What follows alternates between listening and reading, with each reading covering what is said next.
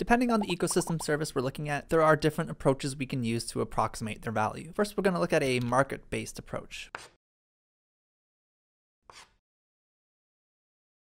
The market-based approach can be used to approximate the value of environmental goods that are bought and sold on a market. So timber, fish, medicinal plants, water, animals, insects, nuts, fruits, and berries. Okay, goods that are traded. It can't be used for all those services like clean air, water purification, stunning views, biodiversity, and other things that aren't typically traded. But we'll look at those values in the coming videos. Measuring values this way is done by measuring the consumer and producer surplus. In theory, people will have this maximum willingness to pay for an item. That is our measure of value. They have to give something up to get it. The difference is the consumer surplus, or the change in value the consumer feels they're getting. Everyone has a different willingness to pay, and people are generally willing to pay less to get another of something. Their collective demand function will look something like this. Their collective willingness to pay is this area. This is the value the consumers get from the resource. If it was free, it would all be consumer surplus. If there's a cost, we have to subtract it. We talked about consumer surplus in a bit more depth in the intro to this series. But a part of the value gained from an ecosystem service may be producer surplus, if someone is supplying it. Let's say a producer catches and sells fish. They're going to have costs in boat and equipment repair and purchase, buying fuel, paying workers and managers, taxes, and whatever else I can't think of. And they are going to earn revenue from the sale of fish. To the producer, this is all the value they had to give up to bring the good into market. And this is all the benefit they received from bringing it to market. The difference is the producer surplus. Let's say it costs more to catch additional fish. Workers get tired and work slower. Maybe the owner has to pay overtime pay and hire additional crew. They may have to fish in deeper water further from shore, fish all night. So the cost to bring an additional unit of fish to market becomes a little bit more expensive with each fish. If the money they would make is below what it would cost, they won't supply, at least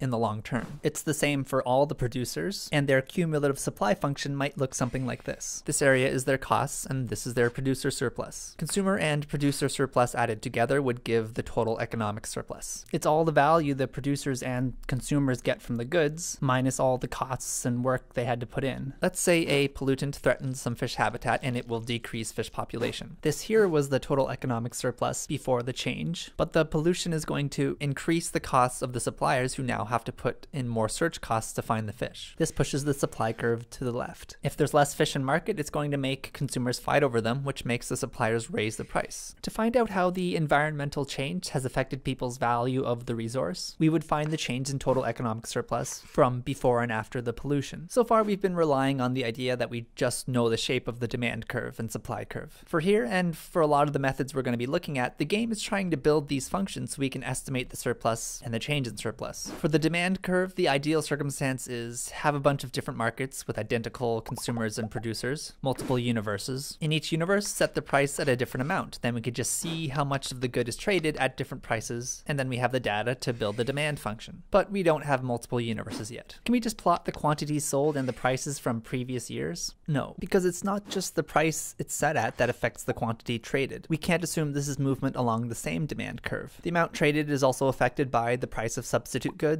or complementary goods, consumer income, population, preferences, and probably some other stuff. And each year would probably have a different demand function. There are several ways to try to tease out the shape of the demand curve in the real world. One way is to do a market experiment. We don't have multiple universes, but a company could try to change the price in certain cities to try to determine how demand changes, assuming everything else is equal. That might work, but another way is to examine the data from past years. But instead of assuming the price is the only factor, we factor in all the other stuff that affects the shape of the demand curve. This is the world of regression analysis. We're not going to get into it much here, but the idea is if these are all the factors that affect the demand function, then by looking at the data for the past years for all this stuff, we can sort of reverse engineer the equation for what the demand curve is going to look like right now. There are some links in the description that can help with regression analysis if you're interested. The supply curve is going to be the amount of money it costs the fishing fleet to catch each additional pound or ton or netful or whatever unit we're talking about of fish. In practice, this is analyzing the costs of all the different fishermen at given levels of overall catch to build the supply curve. When analysts don't have time or money or data to estimate the shape of the demand curve, it's common to just multiply the price by the quantity, which would give an estimate of the total value of fish produced. Then from that, they subtract the production costs, and it gives the net benefit of the fishery. And they just see how this number changes with an environmental change. It's not a proper value measurement and we're completely ignoring the consumer surplus, but it's still a number that policymakers and people will understand. With limited resources, this can be better than nothing. And you'll see these kind of shortcuts all the time with environmental valuation. One example where they used the market-based approach was for the marine ecosystems of the Agulhas bioregion in South Africa. There are 3 marine protected areas in the region that were threatened by exploitation and pollution. Any increasing conservation efforts were met with resistance because money went in and didn't seem to come out. So a team did an economic assessment on the effects of the protected area on fishing, recreation, and the existence value. For fishing, they used a market-based approach. The idea is that fish have a safe place to spawn and grow, and they will seed harvested populations outside. But the space the marine protected area takes up fishable area that the fishermen could have been using. Their strategy was to find out how many fish migrate out, find out how that affects the catch per unit effort for the fishermen, and then multiply their catch by the price of the fish. They weren't calculating the surplus. Also find the opportunity cost of not fishing that area. A number of studies had been done in the area regarding fish breeding and migration that the researchers drew their data from. But the research was a little bit weak. About a dozen species make up the majority of the catch, but they had to use information on just 2 of them to estimate what the rest were doing. And they had to take some other shortcuts. Not ideal, but it's the best they could do with what they had. Using a discount rate of 6%, they found the present costs and benefits to be this over a 20-year period. Here, there is no marine protected area, so there is no benefit from fishing migrating out of the area. This is the way it is right now. And this is a scenario with stricter rules and making one of the protected areas bigger. This is the opportunity cost of closing down a section of the ocean to fishing. Although it should be noted that this tends to be temporary. This graph shows the cumulative costs and benefits to fishermen assuming different levels of fish export in this area. At first, the fishermen do lose out, but as the fish are given time and space to grow, they will seed areas around the protected zone. In the end, even with an overestimation of the costs and a conservative estimate of the benefits, they found the benefits to outweigh the costs. In the next few videos, we're going to look at a few cost-based valuation methods for valuing ecosystem services.